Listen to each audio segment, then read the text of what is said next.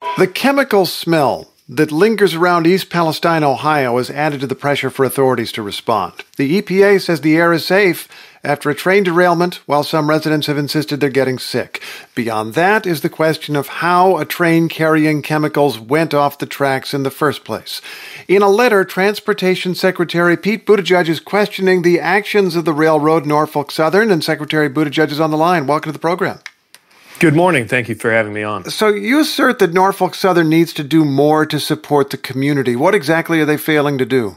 Well, the biggest thing that I want to see from Norfolk Southern is a change in their posture toward rail safety. The rail industry has vigorously resisted so many rules and efforts to raise the bar on safety.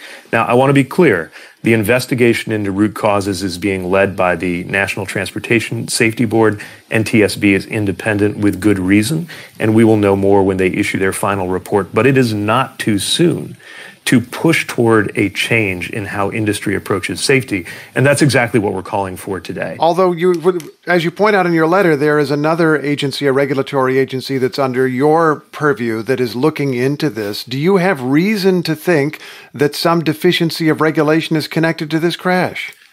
Again, I won't get ahead of NTSB, but there are some things we know are the right thing to do for rail safety. I'll give you a couple of examples.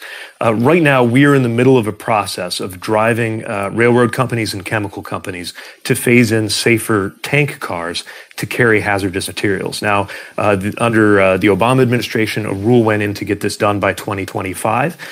With pressure from the rail industry lobby, Congress pushed that date out to 2029. I think that we should move that date back up. That's just one example of something that even as we wait for the NTSB's results, we know is the right thing to do. Another thing I think is really important right now is to make sure that we have enough teeth on our enforcement actions. Right now, for the most egregious kind of violations involving hazardous materials that lead to a fatality, the most that my department can fine per violation is about $225,000. For a multi-billion-dollar company like Norfolk Southern or any of the major freight railroad companies, that is just not enough to have a deterrent effect. So that's something I want Congress to work with us on to raise that cap so that this can make a difference. You indicate in your letter, Mr. Secretary, that you've already been talking with the head of Norfolk Southern. What are you hearing from them?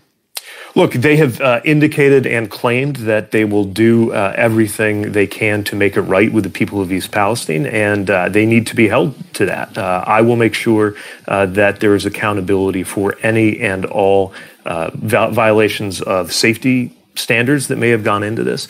The EPA, I know, is holding them to their responsibilities on the cleanup.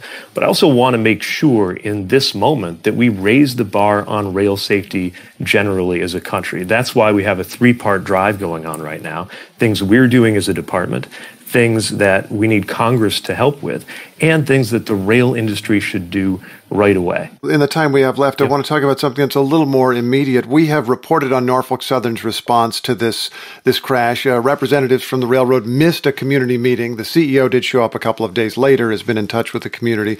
But at that meeting, very notably, residents said they were getting sick. They have continued to get sick, even though the EPA, the federal government, says that things should be safe, that there is not enough concentration of chemicals in the air for people to be getting sick. I recognize the EPA is outside of your department, but you're the representative of the administration here. Is the administration doing enough for the people of East Palestine? Well, the people of East Palestine are right to be concerned. They're understandably concerned. If you have something like this happen in your community, then you're going to ask anytime you experience symptoms of anything, whether that could be connected.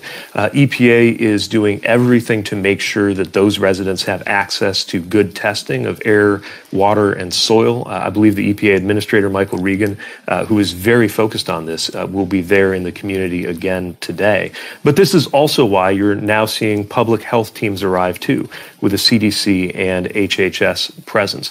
This is an all-hands-on-deck matter where you have multiple federal agencies partnering with state government and local authorities to get these residents everything that they need, and that support is going to continue.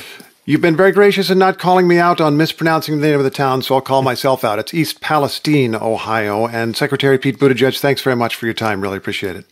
Glad to be with you. Thank you. He is the U.S. Secretary of Transportation.